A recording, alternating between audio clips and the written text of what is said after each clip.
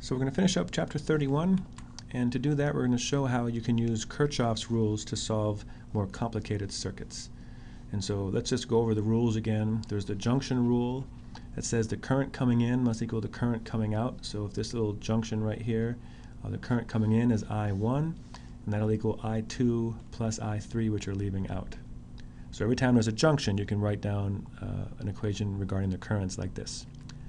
Here's Kirchhoff's loop law, which says that when you go around in a loop, the change in your potential must be zero. The change in your height must not change. So we make this analogy between potential and height. So if I start here and I go around, I have 4 potential changes. Okay, those 4 potential changes must add up to 0. Now, we can use a set of procedures to do this, and I pretty much do the same way that Knight does it. So your first step is label all your currents. That can be really tricky. We'll talk about that. And then you label positive and negative for all the elements, and this is more a setup rule. So for the EMF for a battery, it's just a regular positive or negative that you normally have. For resistors, the current travels through a resistor from positive to negative. So if you have a resistor and the current is traveling this way through it, okay, it'll be positive, negative, like so. And so you have the flexibility to determine which way the current goes, so those signs will be independent of the person. And then what you do is you choose a loop and a direction. So find a loop and just go around it and start at the end at the same point you start from, and write down the voltage drops across the resistors. And what you do is you use the first sign that you come to. So the reason we draw these signs here is that when you do your loop, you use the first sign you come to. So you write down that, and then you can usually, if the current actually junctions out, you can write down a junction rule about that too. And then at this point, you sit down and do algebra to solve for your currents. So let's show how this works. So we'll start with our favorite, the simplest circuit of the world.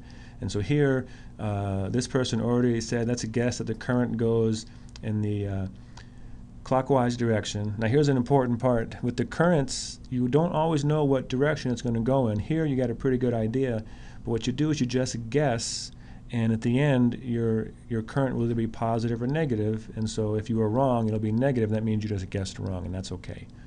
And so because the current's going this way, they set up the resistor to have a positive and a negative as so over here. So that's how you set up those signs, because the current's going this way through it.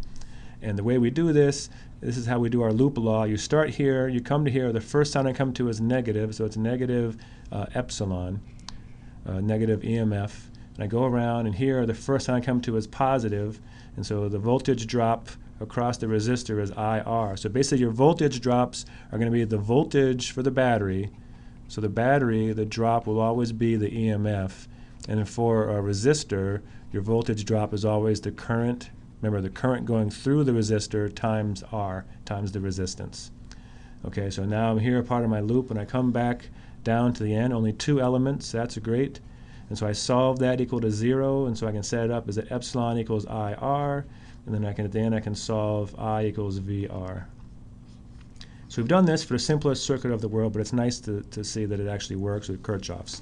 And let's talk a little bit quickly about how these signs work. So the way this works is, so if I'm going through this circuit, okay, so now we're talking about me being a positive charge. Okay, if I hit the battery, okay, the battery lifts me up to a higher potential.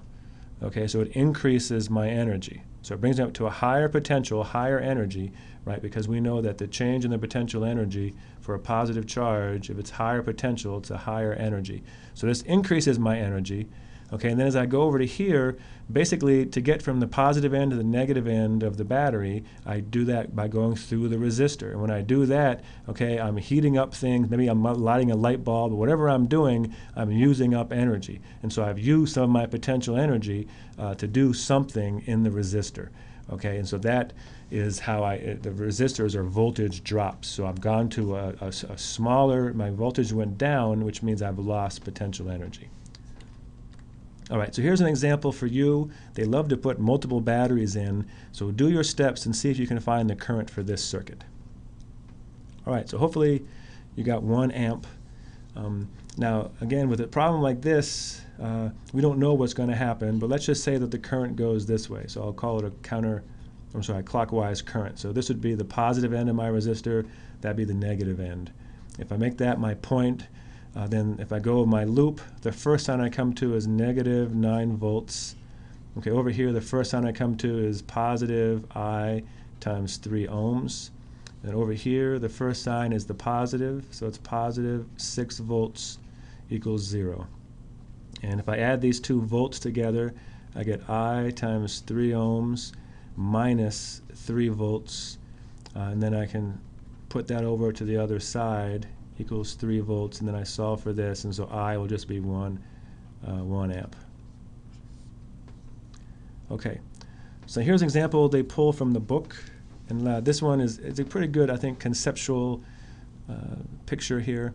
So in this case, let's assume that the current goes this way, again clockwise. So that means this would be the positive end of that resistor, that'd be the negative end, and then down here that'd be the positive end, and that'd be the negative end. If I do my loop again and start here, my equation would be negative 6 volts, positive current times 4 ohms, then positive 9 volts, and then positive current times 2 ohms. And again, my loop direction is I went around this way like so. So make sure that makes sense to you.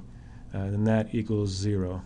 Now when I add these together, so the 6 plus that one, I get positive 3 volts. And then here it's I4, I2, so it'll be positive I times 6 ohms equals 0. And so if I do this, I get I 6 ohms equals negative 3 volts, and my I turns out to be negative 1/2. So here's a case where we were actually wrong.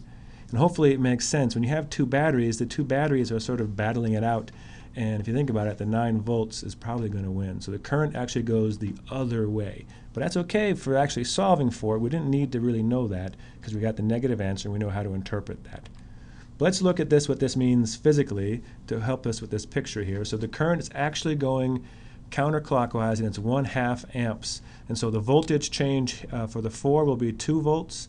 And the voltage change for this is 1 volt. And that's just, again, to find the voltage change, it's just the current times the resistance. And so the current really goes this way. So this is really the positive end and the positive end of that resistor. And so now we can sort of look at what happens if we go around. So the book graphs this. And the book goes backwards to kind of really point out what's happening here. And so it's sort of interpreting going backwards against the current. Okay, and so if it does that, if it comes through here, okay, you go through this guy, you get an increase in 6 volts. And that's where you are right here. When you go through the wires, okay, there's basically no change in voltage because we assume the wires have 0 resistance. And then here, since I start from the negative end and go to the positive end, I'm going backwards through the resistor. I'm going against the current. So that means there's actually an increase in the voltage there. So you gain 2 volts up to here. And then finally, with the voltage of the battery, you go down 9 volts. Okay, so I'm going down 9 volts. And then finally, I increase 2 volts. I'm sorry, 1 volt with that final guy, and I'm back where I started from. So the whole idea here is this picture is that you're back where you started from. All right, and last thing, let's do a little more complicated of an example. So here's a situation where there's more than one current. And so here's our junction. So here's the really tricky part, is realizing what happens with the junction.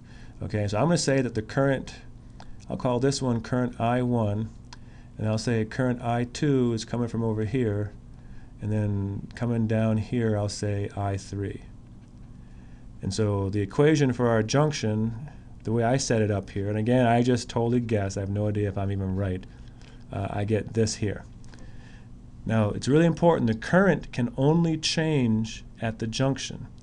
Okay, so it can't change anywhere else. So basically the current all through this part of the circuit here has to be the same I1, and the current through this part of the circuit here has to be the same I2, and then I3 will be through this little middle part here.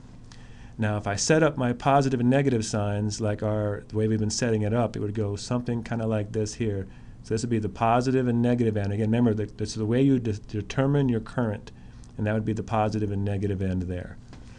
And so what I'm going to do now is I'm going to do the outside loop, okay, of just sort of this half right here of the circuit. So I'm going to do a loop all the way around through here. And so I start at this point and I come up here, and the first thing I come to is the battery negative 3 volts. So I use the first sign I come to. Now I go over to here, and right here I use the first sign I come to, which is a positive. So it's a positive. Now the current in that guy is I1, and the resistance is 2 ohms. Okay, so I'm doing good. I come down, I'm going down through here, and the first thing I get to is a positive sign, and that's I3 times 4 ohms. Now I come to this battery, and I hit the battery, and that's a positive 6 volts. I hit the positive first. I'm almost there. I didn't actually write down my labels here, but this should be positive, negative. And so I come here, I hit the positive first, so it's positive I1, 2 ohms, and then finally I get back to where I started, and so I can say equals to 0. All right, so that's our first leg. Now the second leg, I'm going to start down here and do sort of the second loop around through here. So why don't you, if you want, pause and try to write down that equation and see how close you come to what I get. All right, so if I start here, the first sign I come to is negative 6 volts. When I get to this resistor, it's getting a little messy in here, but it's a negative I3, 4 ohms. I'm going against the current. And I come up to here, and it's a negative I2, 2 ohms. Come down to here, and it's a positive 6 volts. And I got one resistor left, and so it's a negative I2 times 2 ohms equals 0.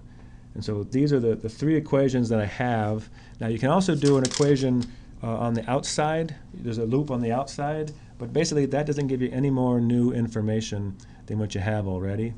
And so I'm not going to do it. And essentially the physics is done now. Now it's just a bunch of algebra. So if you want, you can stop and try to solve for these currents.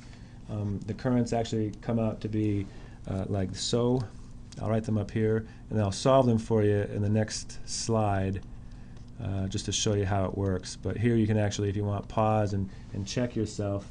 But so I1 is negative 1/2 amps, I2 is a 1/4 amp, and I3 is negative 1/4 amp. All right, so here's our equations. And so right away, let's take that bottom equation there, and you'll see that the positive, or negative 6 and the positive 6 volts cancel out. And so that part just goes away. And then I can add this to here. And so what I have is I have negative 4 ohms times I3, negative 4 ohms I2. And so this is really handy. I can cancel out those 4 ohms, and from this I can get that I2 equals negative I3. So that's going to be really nice. So that's going to be nice. I'll keep that. This equation is also useful. And so now I'm going to take this guy over here, and I'm going to solve that for I1. So if I rearrange that, I'll get, let's see, 3 volts. So I cancel the negative 3 with part of that 6. And then I can say this guy plus that guy will be plus 4 ohms I1, and then plus 4 ohms I3 equals 0. And so I'm going to solve this. Since I have 2 equations with I3, I'm going to solve this for I1. And if I do that, the equation I get is something kind of like this here.